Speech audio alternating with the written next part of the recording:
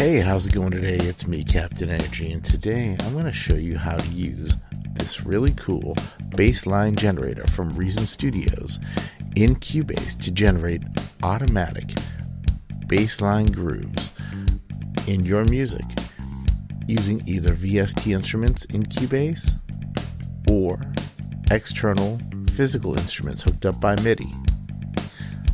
If you're interested in finding out how to use this, have a seat and let's take a look at how this works.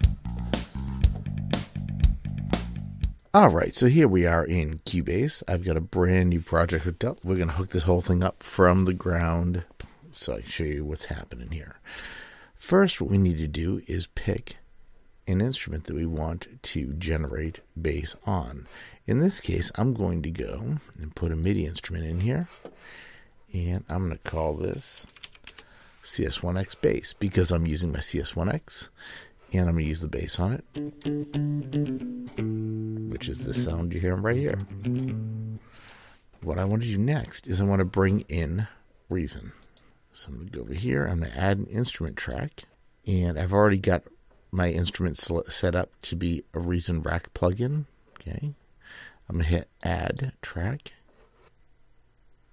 and there we go. Now when I go over here, I'm going to go to browser,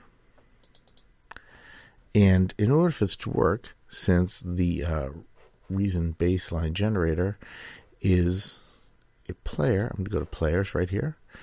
I'm going to go down to Bassline Generator right here. Open that up, and you'll see that automatically connects to, since there's no instrument already there, it just brings in a MIDI out. So it's basically already set up to connect to the MIDI back in your DAW. This is kind of neat that they actually have this set up this way now. And now what I would do is I could create my own, or I could pick one of the patterns here. I'm going to go with Funky Generation here. All right. And now if I go back over here to Cubase and I select the CS1X, all I need to do is change the MIDI input on it from all MIDI, which is what it is right now, to, click that, I go right here and I can see that the Reason Rack plugin event out is right here.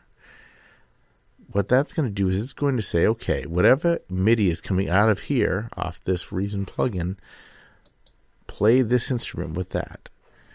Now, one other thing you need to do here is you need to enable monitoring on that instrument. So I'm going to click that right here, this little speaker. And now if I go down to right here as player, and I just start the track, and you'll notice that this starts playing over here, and you can hear those notes coming through. This may not be the best example. Let me get you a better rhythm here to mess with. There we go. And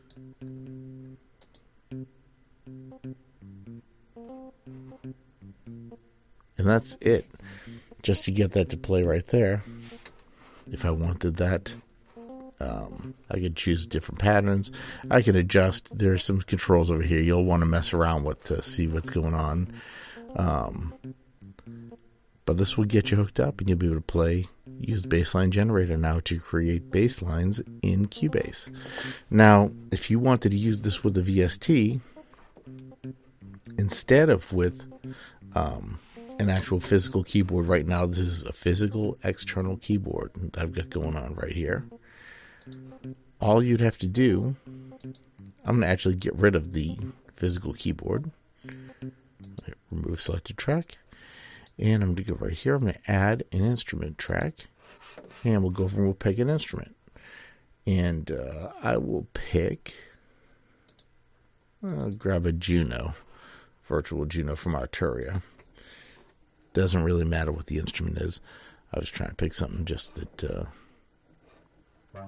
would give us pretty good results. Now, since I already had done the setup to make Reason the player, it automatically inherits that capability of that information right here. So if I go here and change this to something a little more, there we go. Same thing. If you look in the drop down, you'll notice that it says Reason Rack plugin, and that's it. If you wanted this to not be played through the player, you could then change it back to all MIDI, and it would just be hooked up back to the keyboard, and change it back to play it on there. And that's it. If you think that was helpful, please like the video, subscribe to the channel, and share it with your friends. Leave me a comment to let me know if this was helpful and what you might use it for.